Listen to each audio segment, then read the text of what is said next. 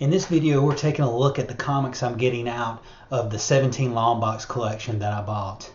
I'm finding that the comics I'm getting out are going to fit into one of three categories, and we're going to take a look at 5 comics from each one of those categories. Stay tuned.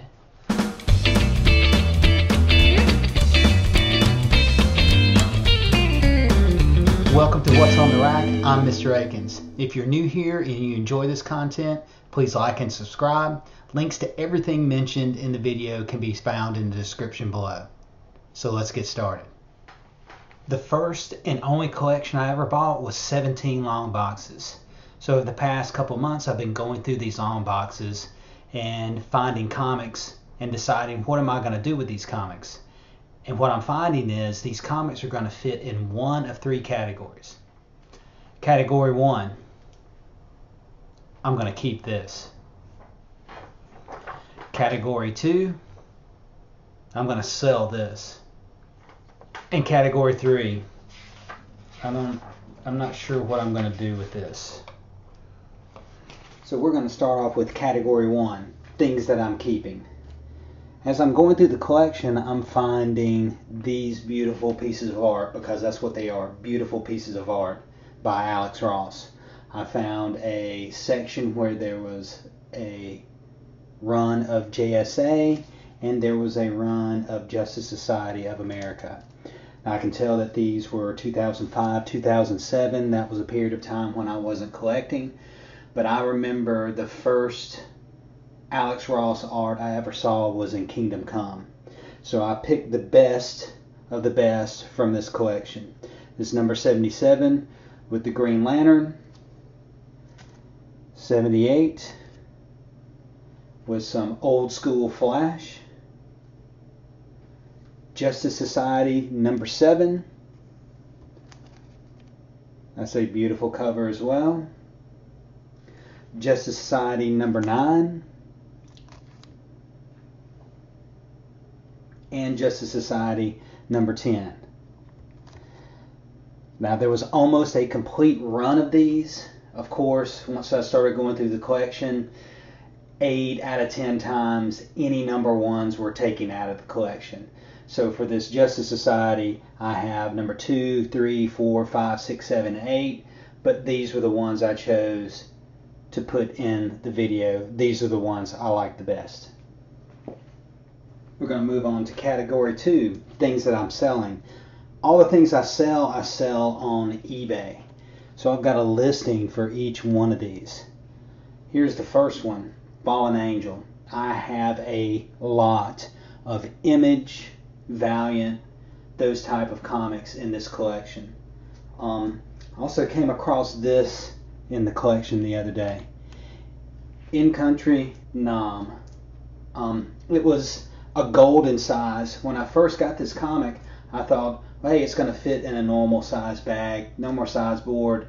It wouldn't fit, so I said maybe this is a Silver Age. Went to a Silver Age, it wouldn't fit in it as well.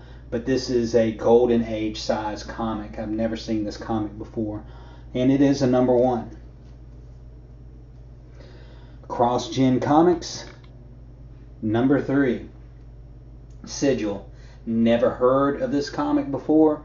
In fact, I haven't read it. I'm going to go ahead and put it on eBay. Some of these I'm reading, some of them I'm not. If it looks really interesting, I'll read it. I haven't read this one. I just went ahead and decided to put this one on eBay. Salvation Run, number 1. I decided to put this one on eBay. I've got more than one copy of it, and this is the copy I'm decided to put on eBay. Same with the Ultimates. I had more than one copy of this. I had one that I had bought. There was an initial copy in the collection, and then this one right here I decided to put on eBay. So that's category 2, comics I'm putting on eBay, or comics I'm planning on selling.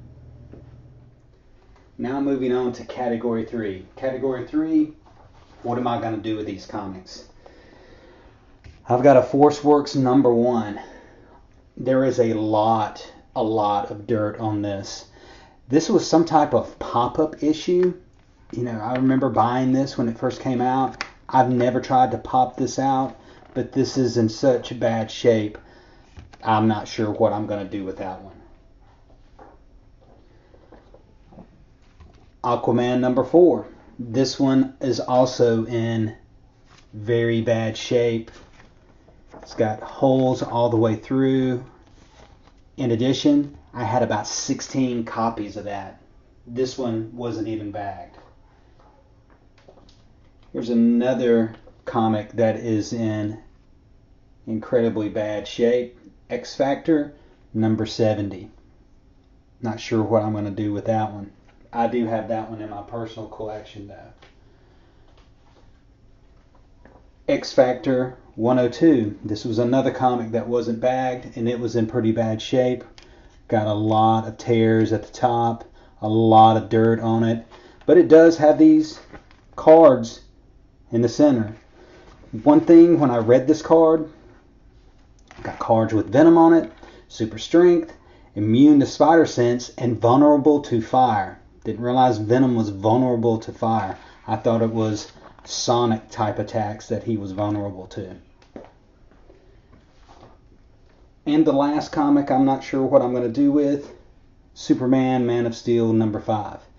There's a lot of water damage on this, a lot of tears, so I'm not sure what I'm going to do with it. I can't sell it, and I do have this one already in my collection. And it says this side up. That's because to read it, you need to turn it in this direction. So those are the 5 comics that fit in category 3. What am I going to do with this? More than likely, I'm going to set up a box next year during Halloween and have it on my porch. And when trick-or-treaters come up, I'm going to say, hey, grab you a comic as you go. So that's category 3. What am I going to do with this? So there you have it, the latest update of what I'm finding in my 17 long box collection purchase. One of my goals with this collection was to make my money back, and I'm 2/3 of the way there. If you're interested in any of the comics I'm selling, check out the links in the description below. Also comment below, what do you do with badly damaged comics that you can't sell and you already have in your collection? Until next time, see you around the comic rack.